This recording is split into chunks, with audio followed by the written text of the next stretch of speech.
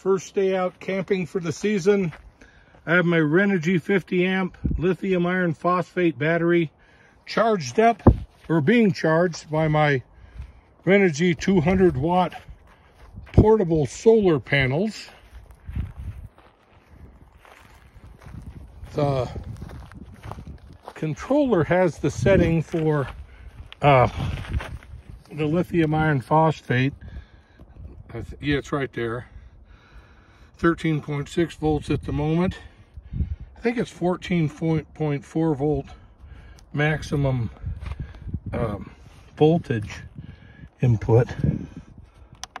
7.6 amps, whatever amp hours, back to volts. And we'll see this. I'm going to take a walk, see where everything's going for the next hour or so, what it takes. And then I'm going to run a discharge test on that battery, see how it works charging up my computer and cell phone batteries. Thank you. I'll get you caught up in a little while. Okay, back at the campsite. It's 5 o'clock. I started this a little bit after noon, about 12:07. It's just before 5 p.m. Charging the Renogy Lithium Iron Phosphate 50 amp battery.